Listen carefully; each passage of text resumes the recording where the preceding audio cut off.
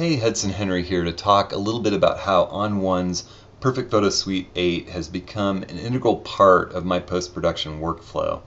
I'm a professional photographer in Portland, Oregon, and I'm just generally a guy who's at his happiest with a camera in his hand and some good light to create images with. I want to focus today on how I use Perfect Effects to quickly and efficiently finish my images, to give them the look and feel that I'm after at the end of the workflow process. And that efficiency translates directly into more time doing what I love out in the field photographing. The image that I want to talk about today is one that I just love that I created this winter on the Columbia River. It's an ultra high resolution panoramic merger made of actually 13 D800 files, 13 36 megapixel files. So the resultant panoramic is actually about 125 megapixels. As you can see, it's just infinitely enlargeable, and it looks great printed huge, which is one of the reasons I love to do these. I like to make big prints. Another thing that draws me to creating panoramic mergers is the complexity of creating them. It's really more of an old school, large format style of photography that forces you to really meter the scene as a whole despite only looking at one piece of it at a time through your viewfinder. It's more of a challenge to compose. You have to use a panoramic nodal adapter to really get the images to line up properly in post-production. But setting all that aside, you want to make sure that you compose the image with enough to either side of the important content that you can crop into it. Here I don't really care about this riverbank, but I made sure to include it on the other side. I have my friend Rick. I love him, but he's not important to this image, but I made sure that I swung far enough to the right to capture everything that I wanted. And in between, I've got plenty of overlap on each image, and they all have to be metered and exposed identically.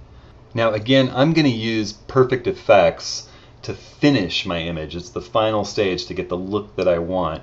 In the beginning, I'm going to bring these files into Adobe Lightroom. That's my raw editor of choice.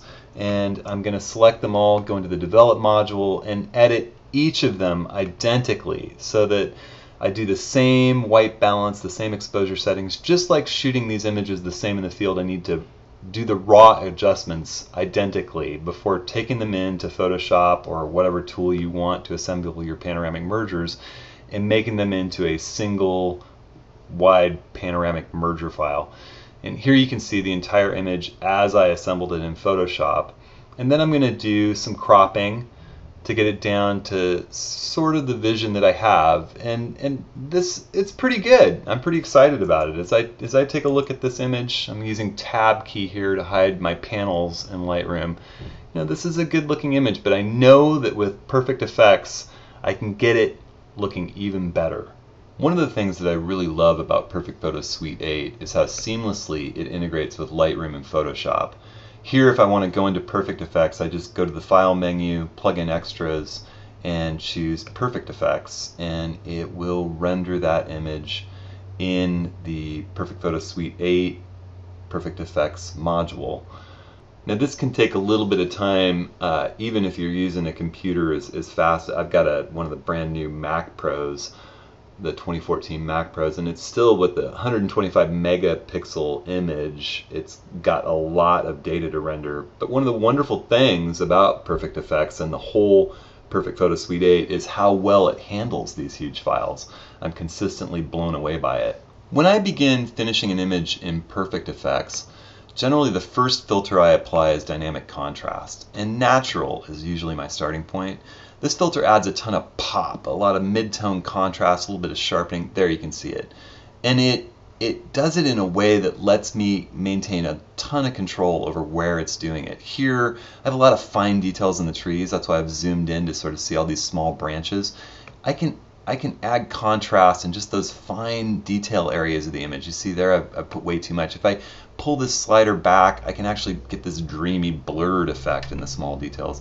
In this image, I want to add some nice pop and contrast, but not too much. There, I really like, wow, it's a huge difference. I really like that effect, and I want to also probably play a little bit with the medium details in this image. That's where, say, these tree reflections meet the water. And again, I could overdo it.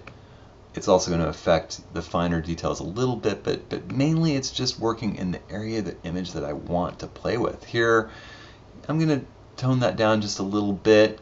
If we zoom back out and we look at this image as a whole, if it had more detail in the sky, if it was a less foggy day, if there were blockier, bulkier clouds, then the large details would make more of a difference. In this image, there's not really that much large detail to worry about adding contrast to, so I'm just going to leave that slider pretty much be. Now I want to add another effect on my filter stack, another filter. So I'm going to create a new layer, and I want to add just a little bit of warmth, a little sunshine. Sunshine is one of my favorite filters in Perfect Effects, and it's going to just warm this entire image up a little bit. We'll see the effect. It's pretty dramatic.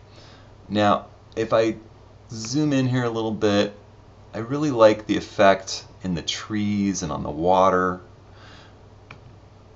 It's just a nice warmth that it adds. It's a little more than I might want. I'm going to turn that effect down just a little bit. The problem is, and this isn't that big a problem because of Perfect Effects' amazing adjustability, it's kind of blowing my sky out a little bit. So I'm going to go into my blending options here, and I'm just going to have it protect highlights in its application of this filter. And there you see my sky coming back. I'm getting all that detail back that I had lost. And now it's really just applying that to the darker and mid-tones of the image. And I really like that effect. I just think it's a warmer, it's more pleasing look. And to just add one more little bit of finishing detail to this image, I'm going to add one more filter to my filter stack, and that's going to be a big softy vignette. I love the way that sometimes focuses the eye in on what's important in the image. And again, this effect there, we've got it darkening the edges a little bit. I think it's a little extreme, so I'm going to get rid of this blending option so I can see the effects sliders a little bit better here.